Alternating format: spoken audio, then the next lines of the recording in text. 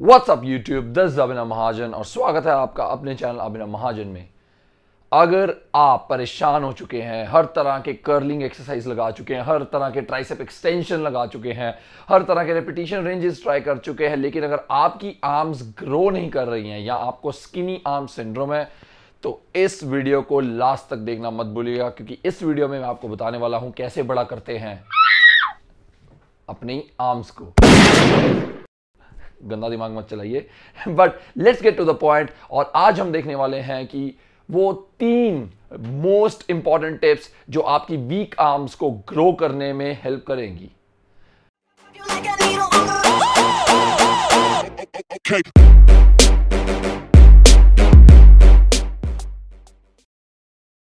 Tip number 1,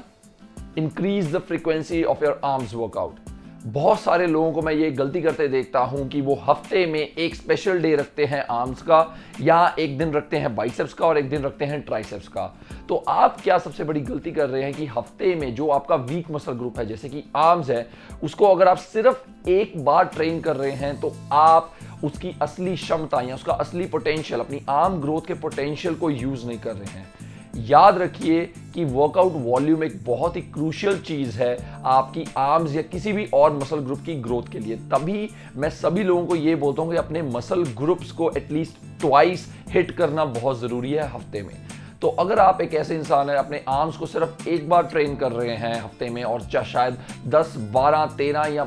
even की 20 sets लगा रहे हैं आर्म्स के, लेकिन फिर भी आपकी आर्म्स ग्रो नहीं कर रही हैं, मेरे सजेशन मानेंगे तो अपने आर्म्स वर्कआउट को 2 वर्कआउट्स में डिवाइड कीजिए। लेट्स से अगर आप आर्म्स वर्कआउट करना चाहते हैं तो एक सेपरेट डे रखिए आर्म्स वर्कआउट का। अगर आप चेस्ट लगा रहे हैं, चेस्ट के साथ अपने लगाइए ट्राइसेप्स, और जिस दिन आप बैक लगाने वाले हैं अपने बैक के साथ लगाइए बाइसेप्स। इस तरह जो आर्म्स की ट्रेनिंग है उसको आप 2 बार डिस्ट्रीब्यूट कर रहे हैं हफ्ते में।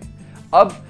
याद रखना है कि अगर आप पहले आर्म्स वर्कआउट में 20 सेट लगा रहे तो इस बार क्या करेंगे कि 10 सेट एक वर्कआउट में लगाएंगे और 10 सेट दूसरे वर्कआउट में, या 12 सेट एक वर्कआउट में और 12 सेट दूसरे वर्कआउट में। इस तरह क्या होगा कि आप अपने वर्कआउट की वॉल्यूम को तो इंक्रीज कर रहे हैं, लेकिन अपने बाइसेप्स और अपने ट्राइसेप्स यानी कि अपने आर्म्स को रिकवर होने का भी मौका दे रहे हैं। और यही जो रिकवरी होने का मौका है और जो फ्रीक्वेंसी इंक्रीज हो रही है और जो वॉल्यूम इंक्रीज हो रही है, जैसा कि रिसर्चर्स ने शो किया है कि मसल की ग्रोथ के लिए, हाइपरट्रॉफी के लिए वॉल्यूम जो है, वर्कआउट वॉल्यूम, वो एक बहुत बड़ा फैक्टर है। तो अपनी जो आर्म्स की फ्रीक्वेंसी है वीक की, उसको 2 बार कीजिए, 2 या इवन की 3 बार। जैसे जैसे आप बढ़ते जाएंगे उसको 3 बार भी इंक्रीज कर सकते हैं। तो 2 से 3 बार तक अपनी आर्म्स को हिट करना शुरू कीजिए। जो आपकी टोटल वर्कआउट की वॉल्यूम थी, सो लेट्स से एक वर्कआउट में अगर आप 20 सेट लगा रहे थे, तो अब आपने क्या करना है, 12 सेट एक वर्कआउट में लगाएंगे और 12 सेट दूसरे वर्कआउट में लगाएंगे, जिसकी वजह से जो आपकी वीकली वॉल्यूम होगी वो 24 सेट हो जाएगी। रिकवरी के लिए प्रॉपर टाइम भी मिलेगा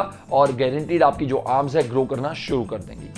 सेकेंड पॉइंट जो बहुत ही जरूरी है और बहुत लोग इसको इग्नोर कर देते हैं, वो है माइंड मसल कनेक्शन। याद रखिए कि अगर आप किसी मसल को ग्रो करना चाहते हैं और अगर आप उसकी एक्सरसाइज लगाते हो उस मसल को फील नहीं कर पा रहे हैं, राइट, जो अगर साइंटिफिक टर्म्स में कहें तो माइंड मसल कनेक्शन नहीं बना पा रहे हैं, तो वो मसल ग्रो नहीं करेगा। बहुत लोगों को ये प्रॉब्लम होती है कि उनके अपने बाइसेप्स या फिर ट्राइसेप्स या किसी और मसल ग्रुप के साथ माइंड मसल कनेक्शन नहीं बनता है, और वो क्या कोशिश करते हैं, हैवी वेट उठाते रहते हैं लेकिन कभी भी माइंड मसल कनेक्शन पे ध्यान नहीं देते हैं। ये बहुत ही बड़ी गलती है, क्योंकि अगर आप माइंड मसल कनेक्शन नहीं बना पा रहे हैं किसी भी मसल के साथ, वो मसल ग्रो नहीं होने वाला है। आप शायद बाइसेप्स या ट्राइसेप्स लगाते हो अपने शोल्डर्स, अपने ट्रैप्स या अपनी बैक को ज्यादा यूज कर रहे हैं रादर देन बाइसेप्स या ट्राइसेप्स को आइसोलेट करने के लिए। तो आई वुड ऑलवेज सजेस्ट कि सबसे पहली जो चीज आपको करने की जरूरत है, अपनी ईगो को बाहर रखिए, वेट को थोड़ा कम कीजिए, अपने टेम्पो यानी कि रेपिटेशन की स्पीड को स्लो कीजिए।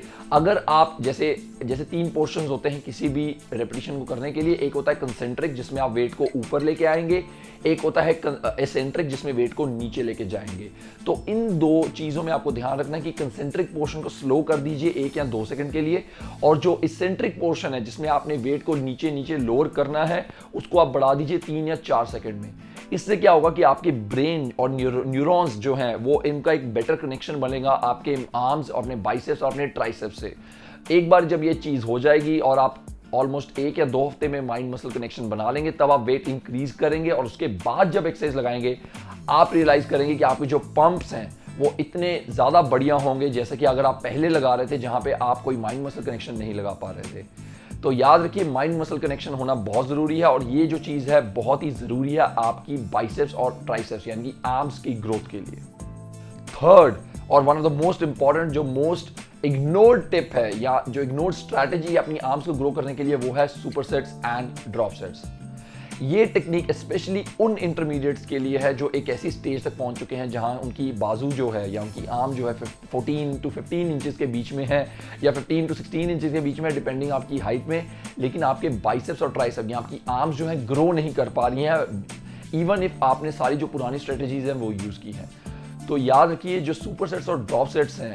अपने बाइसेप और ट्राइसेप इन दोनों को अगर आप सुपर सेट कर देते हैं, यानी कि दो तरह के मसल्स होंगे, एक एगनिस्ट और एंटेगनिस्ट। आपका अगर आप बाइसेप्स की एक्सरसाइज लगा रहे हैं, अगर आप बाइसेप्स की एक्सरसाइज लगाएंगे तो उसको बोलते हैं एगनिस्ट मसल, और जो आपका ट्राइसेप्स होगा वो बन जाएगा एंटेगनिस्ट, यानी कि ऑपोजिट साइड्स पे जो मसल्स हैं उनको बोलते हैं एगनिस्ट, जो मेन मसल है उसको बोलते हैं एगनिस्ट, और जो उसकी ऑपोजिट साइड में मसल है उसको बोलते हैं एंटेगनिस्ट।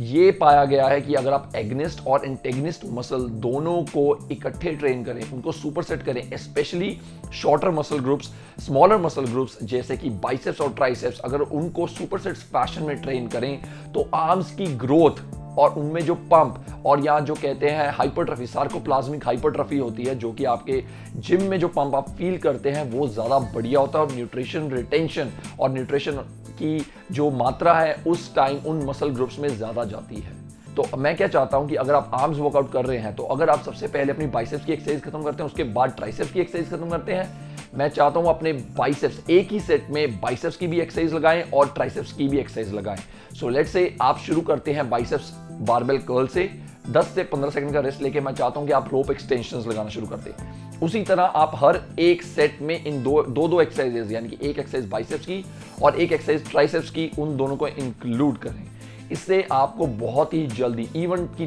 2 वीक्स के अंदर आपको 10 से 12 दिन के अंदर आपको अपनी आर्म्स की ग्रोथ में बहुत ज्यादा रिजल्ट दिखना शुरू हो जाएगा।